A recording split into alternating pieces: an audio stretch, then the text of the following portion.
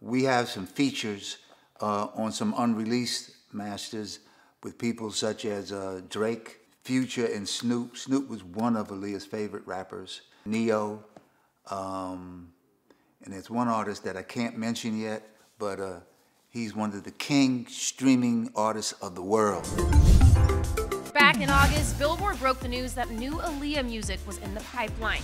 And now the late R&B star's first posthumous album, Unstoppable, is set to be released later this month, according to her uncle Barry Hankerson.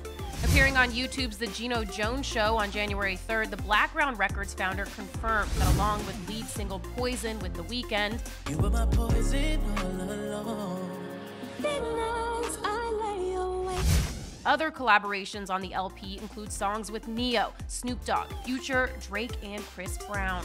They laid down their vocals, they wrote their parts, their verses, and then we mixed that together with Aaliyah's existing vocal, and it really turned out really well. Hankerson also opened up about the personal toll of his niece's untimely death in August 2001 at the age of 21, telling Jones when working on the new songs, it was difficult to hear Aaliyah talking on the mic before singing about how she wanted to hear the final version.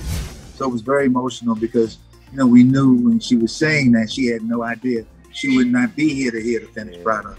Billboard reached out to a rep for Hankerson for more information on Unstoppable and had not heard back at the time of this reporting. For a look back at our interview last summer, head to billboard.com. She had a photogenic memory. She could read her lyrics and she knew them.